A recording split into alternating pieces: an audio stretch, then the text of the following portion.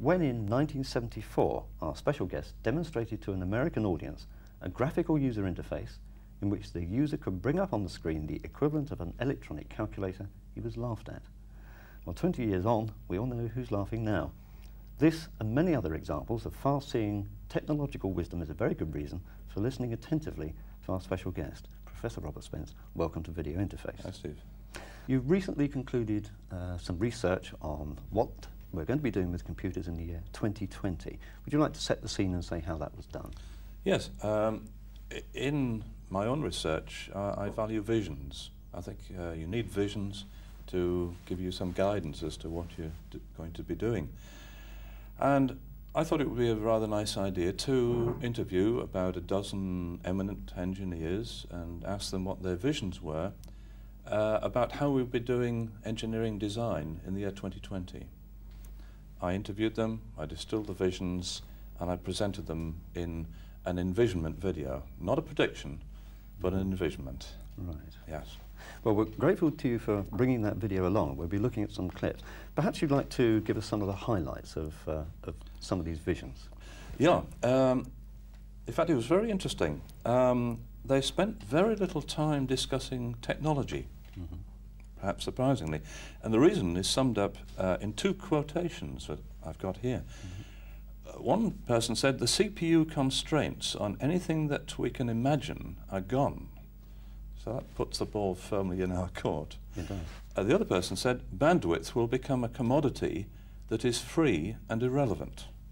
Distance is already irrelevant." Okay. They then concentrated on the use of those technologies. Right. Yeah. So how are the ways that we are going to be using computers going to change?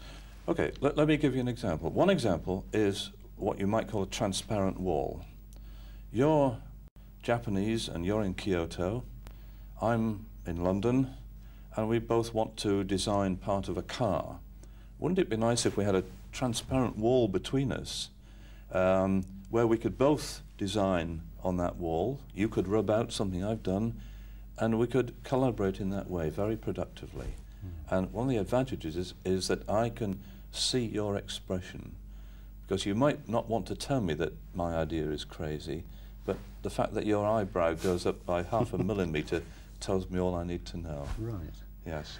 We're already beginning to see this sort of thing on the PC screen in data sharing and so on, but the sort of thing that you're predicting, or not predicting, must use the right word, envisioning,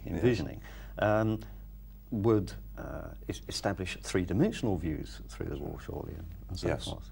Yes, three-dimensional views, just literally as if you were the other side of that glass wall. Right. Yes, that's so, it's real as far as we're concerned. Might it not be the case that the consultant would actually cost more than the link to Kyoto?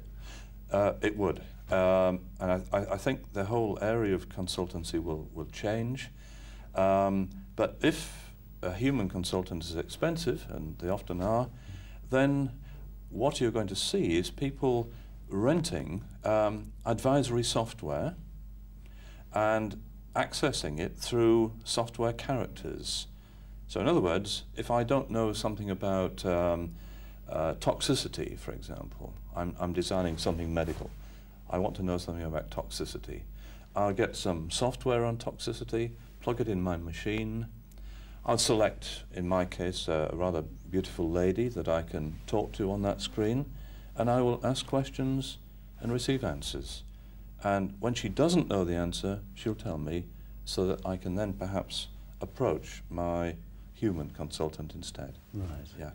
This is very much into the area of artificial intelligence, and as well as expert systems, isn't it? Expert systems, I think, in that case, rather than artificial intelligence. Yes. Yeah. Right. That's right. One thing that I noticed from the video was the idea of what I might call total immersion in data. Right. Yes. Explain to us a little bit about this concept as well. This is to do with what I would call the data revolution. Everybody talks about the information revolution, but I think that hasn't come yet. We've got a huge amount of data, and we've got to get insight into it. Why don't we present that data, typically graphically, on floor-to-ceiling displays, which will be around in the year 2020, not because I want them, but because consumers want them for entertainment. Mm-hmm. And look at that data and visualize it. In other words, build a mental model of that data so that I get better understanding of it. But it won't be just graphics. It'll be sound will convey data as well. Mm. I can listen to the stresses in a bridge because they're tied to the sound of a violin, perhaps. Some other aspect of the bridge, its deflection might be coded by the bassoon player. Okay, so I can watch, I can interact, and I can have this very immersive experience which will allow not just me but my collaborators to get insight into that data. That requirement's rather tight. Hang on. I think there's a trade-off there. Wait a second. I can hear the stress level getting rather high in that component. So you're saying that we're going to be listening indeed to Listening data. to it. The question arises, how many of the 5 senses can we stimulate with computer data, do you think? I don't think we'll be smelling it. I think we might be touching it, because there's a lot of things you can do with touch. Suppose you're designing a molecule, and you've got a, I'm not an expert by the way, but I presume you'd take hold of another molecule and try and fit it in. Mm-hmm. Wouldn't it be nice if you could hear that squeezing in, clunk, and feel that molecule going in? So you're using sight, sound, and feel. And perhaps know whether it's a good match or a Yes. not quite so good Absolutely. match.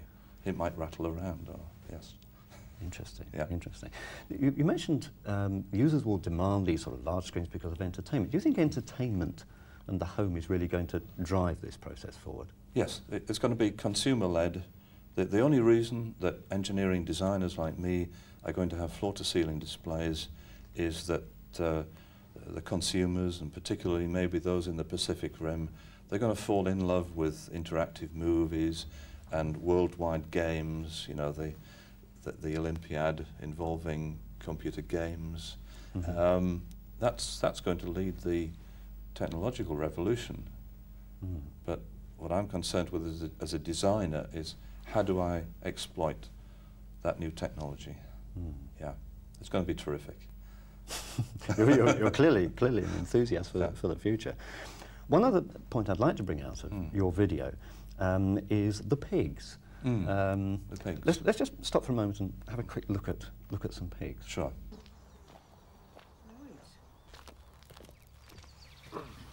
You see these personal information gatherers that we all take for granted nowadays? What a quiet revolution in the way folks get along. I just wish somebody would come up with a more snappy name for them. Well, PIG is the acronym. Hardly elegant. But just look at them all here, chattering away to one another,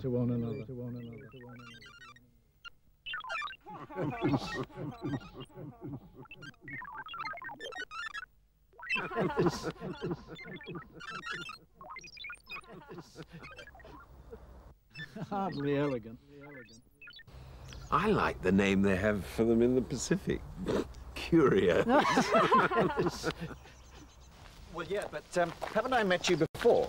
Is that a pass? No, seriously. My PIG guided me to a virtual meeting place on the Matrix, and I've seen you on a video talking about networks. I do remember. I chose to leave that video there while I was trawling the literature. It was remarkable. Came across a couple of journals still published on paper. Yeah, Sir William was reminiscing about email and bulletin boards. How did you meet girls on the network in those days?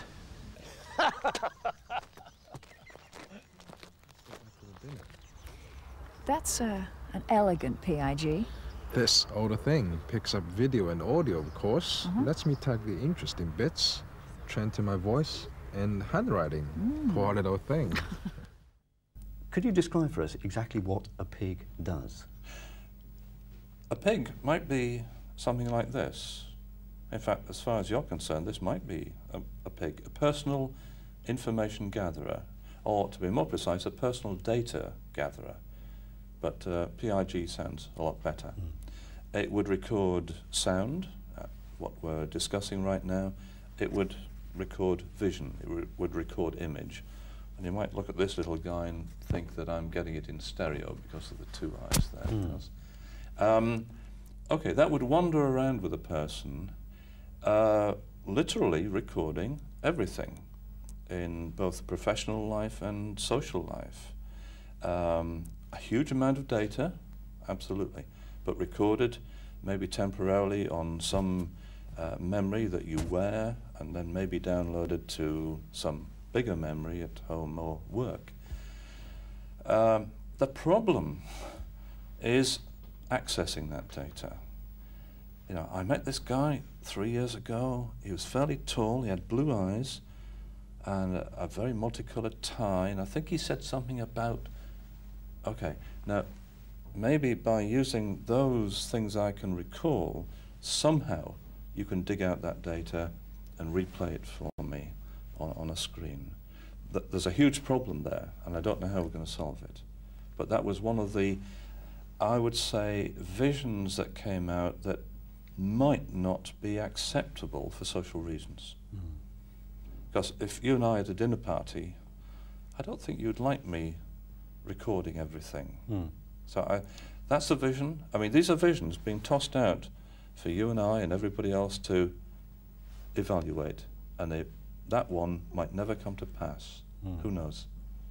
Yes, I could see that a whole new set of social conventions and mores would build up around the fact that almost everything that everybody does and says is liable to be video recorded, basically. Yes.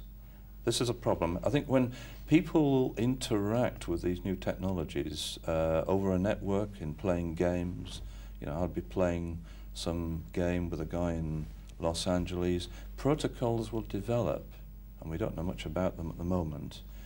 But I think in this particular case, you know, people might draw the line and say, if you're wearing one of these and have it switched on, I'm going to be very circumspect about what I say.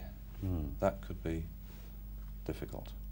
It occurs to me as we speak, are we in danger of becoming very insular? If we're going to meet across transparent walls and so forth, are we ever going to travel in the future? Yes, yes. The visionaries I talked to said we're still going to be travelling because there's that person-to-person, the value in that person-to-person interaction that's very difficult to define, but we're going to want to keep it. So none of them envisaged us all just sitting in our little tally cottages or whatever, looking at the outside world only on a screen. No, we're still going to be travelling because it's fun as well. Right. Yeah.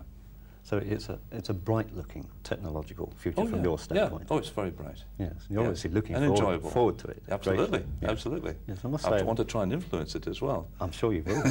I'm sure you will be. I must say I'm looking forward to it as well. Professor Spence, I've been sitting here fascinated. Thank you very much for joining us. Thank you very much, indeed. Thank you.